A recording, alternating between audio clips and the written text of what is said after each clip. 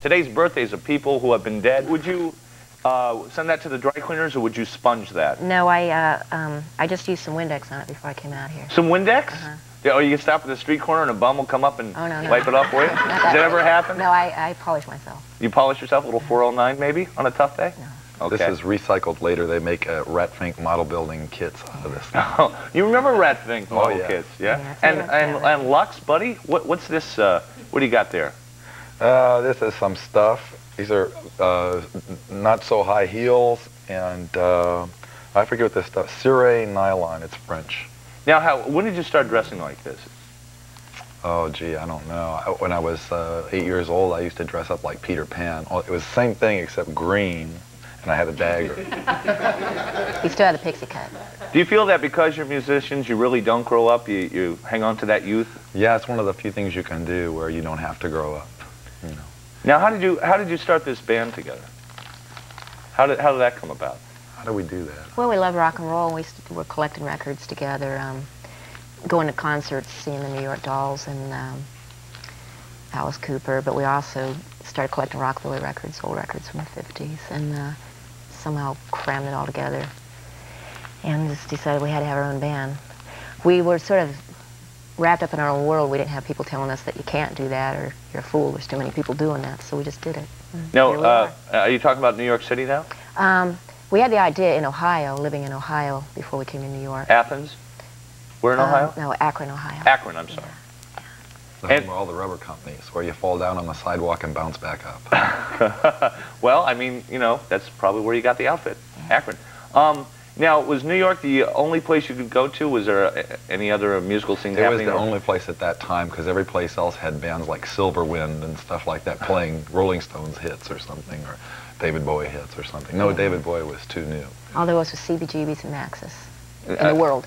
That's what I was going to ask you. Where did you start out? CBGBs, Maxis, Kansas City? Yeah. And what were some of the other groups happening around that time? What was the New York scene? The Dead Boys, the Ramones, Television, Talking Heads were starting out. Talking Heads, Blondie. They were all in the audience when we were playing, and when they were playing, we were in the audience. It was great. Now, do you miss that kind of scene?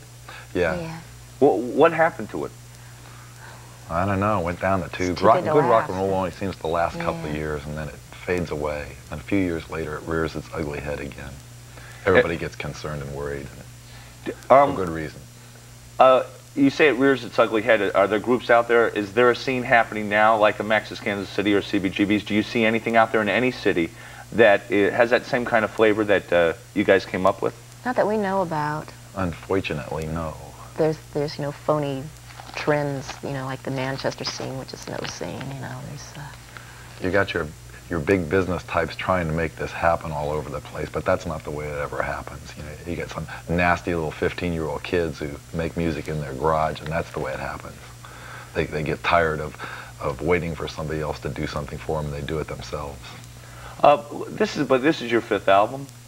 Fifth album? It's very confusing. We have greatest hits albums and all this kind of weird stuff, so something like that. You do have to deal with business, right? I mean, is this the way you go to a business meeting, Lux?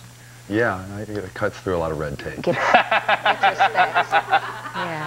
Because I heard your video. We're going to show a portion of it. This is Creature from the Black Leather Lagoon.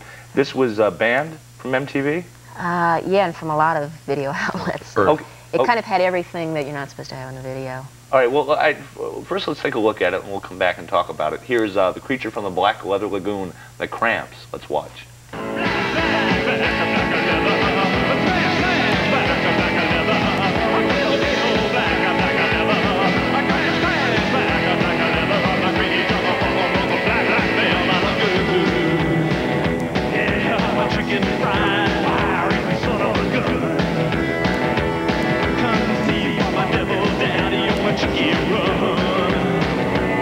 Like a 5-4 flying down from the road. Daddy made mama, but she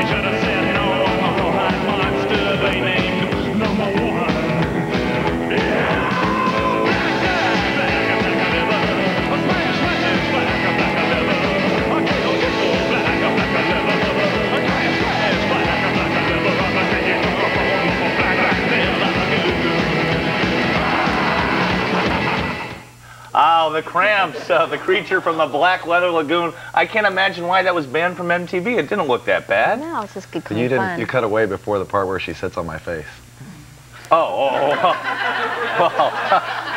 Gee, I'm sorry, can we roll that? Can we see that? Maybe we can make a copy and put it in my office. Now, okay, they banned it from MTV. If it shows on MTV, you'll sell more records, so you say, hey, we'll just cut out the sitting on the face part and put it on. I don't think there was a part that could be cut out of that. We tried to make it so that you couldn't cut out any parts. It's got everything. Well, but why wouldn't you go back and do another video? You know, videos are important to selling records. Well, we had other videos that were getting played, but that one was just our video. It was the mean streak coming out in it. Yeah. Now, you guys just went to Europe. You sold out in the European tour. Yeah. Do you find that there are differences in the audience between America and Europe? Are they more appreciative in Europe? Not as far as, you know, they act like it's Saturday night and they just got paid, but I think they do, oddly enough, understand the background of our music. Europeans seem to know more about American culture than Americans do, so they recognize the roots, you know, what's influencing our music, whereas maybe Americans just judge it for the moment. And that's cool too. In Greece, there were some fans masturbating in the front row. Yeah, I hadn't seen that in So that's a little America. different from here. Yeah, it never happens here? No, sometimes you see rock critics here with typewriters. Well, It's I a guess different it's flavor. Yeah. It's masturbation in a different way, I guess. Yes. Do you find that there are cities you can go to in the United States that, you know, you come out and, you know, you're a little different, that, you know, they really don't appreciate it, or they're a little weird, or they're a little tense? Not at the gigs, but, you know, going into truck stops on the way and all. You go to truck stops like this? Well, Yeah, sometimes coming down. we walked into one, sat down in a restaurant, and a cop came in and said, "You're leaving now," like that. And now, where was and this? there were like all kinds of cops walking Texas the door. somewhere, I think on the way to Lubbock. And he was saying that for our own good, for our own safety, that we really ought to leave, because everyone in the place was just immediately eyes on us, and it was Yeah, we did look intense. around, and there were some very glaring glares coming our way at that time. It was very strange to be in a coffee shop and look around at 100 people in there, and they're all looking at you in Texas. So what did you say to the cop? Said, yes, we were just Bye-bye. leaving. No. You could tell him you've already Just left. came in to shine up the seat of our pants, and we're on the way again. How do you describe this music? I put the album on it. I would call it rock, maybe a little punk sound. You know, it's kind of a mix. Out there is just rock. A little rockabilly. It's rock and roll, Yeah. influenced by rockabilly and blues, but, you know, that's rock and roll. I read on one of your albums you dedicated it to Ricky Nelson. Yeah. Big Ricky Nelson fans? Uh-huh. Now, looking at you, I wouldn't guess that. I've always liked Ricky Nelson, growing up with him as a kid. What about his music did you find influential? He was one of the first people to do rockabilly, you know, that wasn't some out-of-control, wild Southern hillbilly, you know, crazed on some kind of drug or alcohol or something like that. He was just a suburbanite, clean-cut kid that was twisted by this music. And he'd go on TV and do this every week, and was twisting up the rest of suburbia that way. So it brought dangerous rock and roll into family living rooms, you know, so that's an important step. Okay, well, listen, good luck. We have some tour dates. If you want to see the Cramps live, whether you're in Texas or anywhere else, here are some of the dates. They're going to be at City Gardens in Trenton, New Jersey, February 22nd. They're in Providence, Rhode Island at Club Bayhead, and the Avalon Ballroom in Boston, Massachusetts, February 25th. And I understand you just got done finishing a gig in Baltimore. You met one of your heroes down there? Oh, yeah, John Waters. John Waters? Yeah. What makes you, I can only guess why you like his work, but what about John Waters do you like? Well, he's way out there, and he's from Baltimore. It's a wonderful city. Makes kinky movies. Did you ever have him direct a video? No, we haven't worked with him. Why don't you give him a call? That sounds like a good idea. Yeah, it would just seem that way.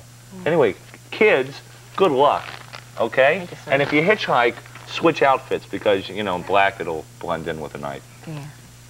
We'll be right back after this.